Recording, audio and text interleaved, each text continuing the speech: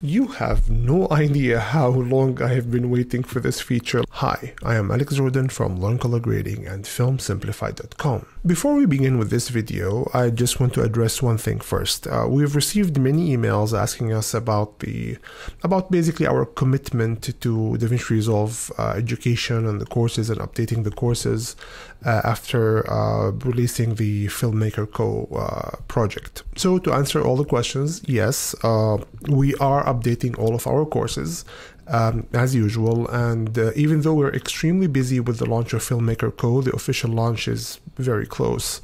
But if you joined any of our courses previously, at any point you will automatically get a free upgrade to the DaVinci Resolve 19 courses once they become available, but we're totally working on the updates. Now let's discuss DaVinci Resolve 19. There have been many improvements, a lot of great features.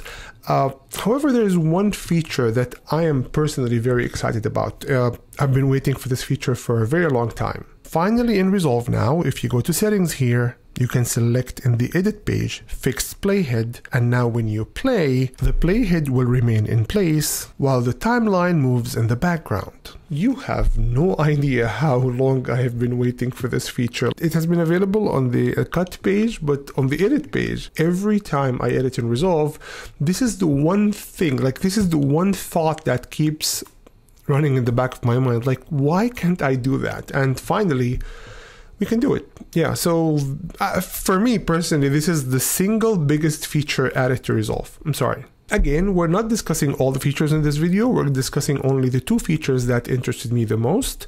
And the first one was definitely the timeline scrolling. Now, let's take a look at the other feature. In the color page, we have a new effect added here. I'm sure you've seen a lot of videos about this effect, which is called the color slice. But in this video, we're going to take a deep dive into this effect, explaining exactly what it does. And I promise you, you will understand what this effect does. The first thing you need to know about the color slice is that it affects colors. So it does not affect luminance, at least not in a direct way. Yes, it can affect luminance in certain situations, but I mean, this effect is designed to control colors. However, what it focuses on is color density. Now, we have discussed this before. So what is color density? It's simply when you increase the saturation of a certain color in the image without increasing its brightness. Usually with the way saturation controllers work, because they need to calculate for many factors. In order basically not to introduce noise and artifacts in the image, they have to work in a certain way. And what happens is that every time you increase saturation, you automatically increase brightness. So basically, color density controls basically refers to a term where you increase the saturation without increasing the brightness, and we've discussed this in a previous video, I guess. Why do you need to do that? Well, sometimes you will need to mimic the look of a certain kind of film look where the colors are really dense. In simple terms, again, saturated without increasing brightness. So the colors are low in brightness and high in saturation. So this is a very popular look in certain genres, and usually it's kind of tricky to get this look. We've discussed a couple of effects before to get this look, but this effect makes it extremely easy for us to, with a couple of controls to get this look. So let's take a look at the color slice effect. First, to the top, we have this bar. The controls you apply through this bar will affect the entire image and not a particular color. So it will not affect green or red, for example, only. The controls here affect all the colors in the entire image. First, let's take a look at density. Density does not increase saturation. Density simply reduces the brightness of the saturated part of the image. So density will select the areas that are more saturated than other areas, so areas that are rich in saturation, and it will only reduce the brightness without actually controlling saturation. Take a look at this part here. I'll reset, and every time I control density, notice that the saturated areas in the image are becoming dimmer. So that was density. Next, we have density depth.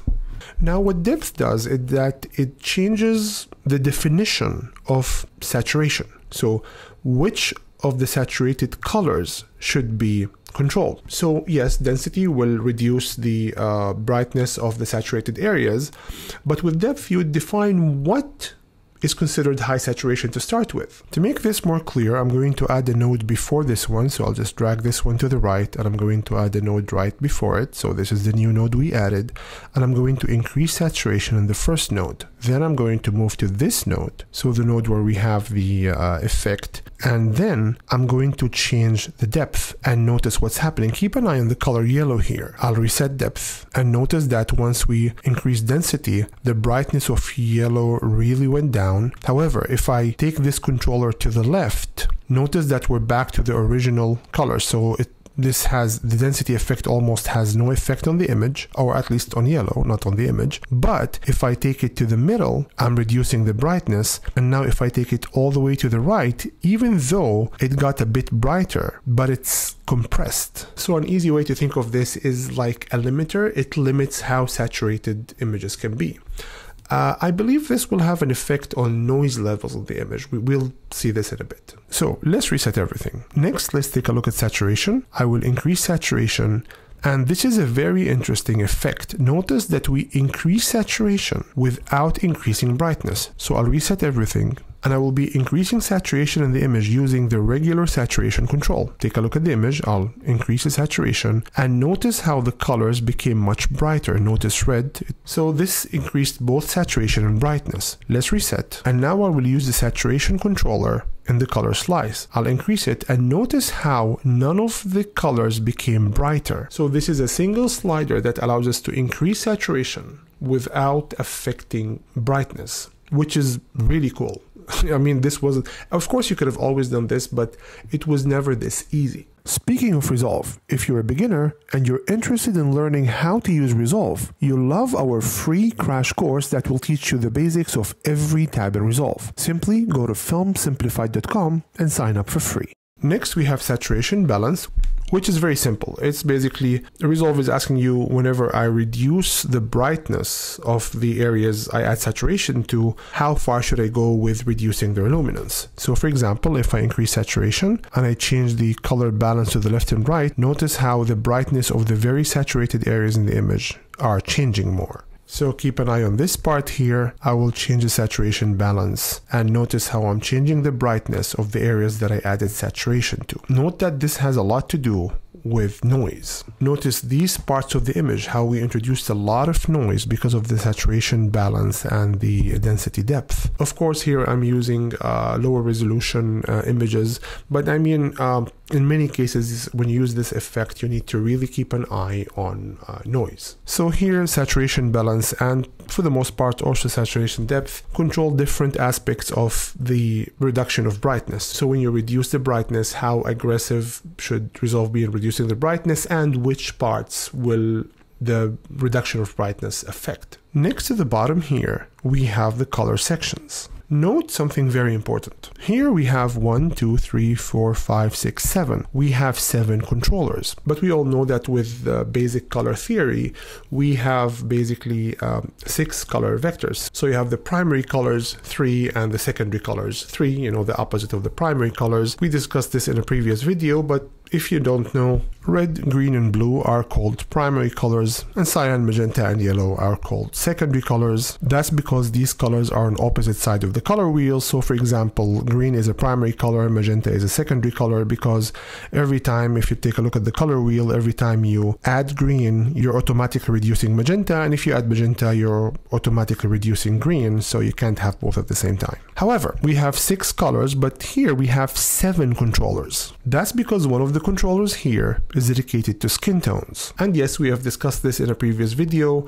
A human skin tone basically is a particular color, at least a very narrow set of colors, regardless of race. So you can go check that video. Now let's take a look at each of these sections. To the top left of each section, we have the highlights button. If you click it, Resolve will show you which parts of the image are actually being controlled by this particular controller. So notice the parts that are being controlled here. And for example, if I come to the cyan here and I click on the highlights controller, you can see the parts of the image that will be controlled by this particular controller. Then to the right, we have a reset button that will reset this particular section. Then we have the wheel and the center controller. This will allow you to change the section of the image that this controller controls. That was a mouthful, but when I move the center controller, note that there is this line in the color wheel that changes. This shows you what colors are being controlled by this particular color wheel. Note that also when I change the center controller, not only the line of this particular controller, so the line of the color wheel moves, but also the adjacent lines. Notice the line here on yellow and cyan, they also move with it. That is because when you change the color section that this controller controls, it basically takes away from the color that are being controlled by the other sections. So you're changing the borders of this particular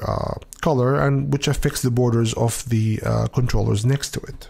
And if you wanted to get a clearer look of what colors are being controlled by a particular controller, you can simply click on highlights mode here, and it will show you what parts are being controlled by this section. And notice that when I change the center controller, I'm changing the colors that are being controlled. Maybe yellow will be more clear. Yeah, notice that when I move the center controller to the left, I'm selecting more of the table here. And if I take it to the right, I'm selecting less of the table. So this basically changes the definition of yellow, for example. So which parts will the effect see as yellow of the image, and which parts it will see as green, for example. Let's get out of highlights mode. Next, the section to the bottom here allows us to control the colors that we selected using the upper portion of the controller. So the upper portion will select a particular color, and this section here will allow us to change this color. So change its saturation, density, and hue. So the hue controller will simply change the definition of the color, so it will replace the color value with adjacent color values, allowing us, for example, to change green to magenta or red. Of course, this always introduces noise, so keep that in mind. Then we have density, which basically does the same thing we discussed in the upper controller here, but it does it for this particular controlled color, so in this case, green, for example. And finally, again, saturation controls saturation, as we discussed with saturation in the upper section here, without increasing brightness. Of course, this is a very welcome addition to Resolve's color interface, because you could have always achieved dense colors, but it was never like a straightforward thing that you do with one slider. However, always keep in mind that using this effect will introduce noise, so basically just keep an eye on the noise levels in your image. So, as usual, I hope this was helpful. If it was helpful, please visit us at filmsimplified.com and filmmakerco.com. And in filmsimplified.com, you can get free DaVinci Resolve course that will take you through every tab in Resolve. It's completely free. And in Filmmaker Co, well, just visit the website and you'll understand what it does. Thank you. filmsimplified.com.